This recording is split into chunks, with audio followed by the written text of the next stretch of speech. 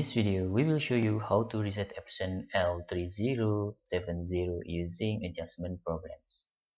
First, before you download the resetter, we recommend you to disable Windows Real-Time Protection and the Temper Protection in Windows 10.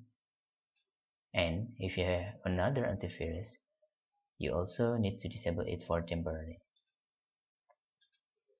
After that, you can download the resetter. We put link in the description. After the download is complete, you can right-click on the file and choose Extract here. You can open the resetter folder and double-click in Adjustment Board.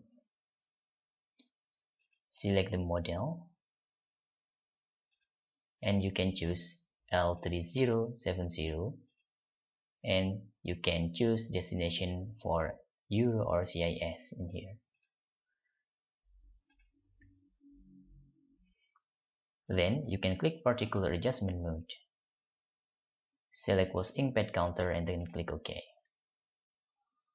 Please stick in the main pad counter and click button check. After that, you can click button initialize. If you have error in this last step, you can try to repeating this last step more than one times. Click button check again and then click button initialize until the resetter works. After the resetter works, you can just close the resetter and you can turn off your printer and you can turn back on your printer again.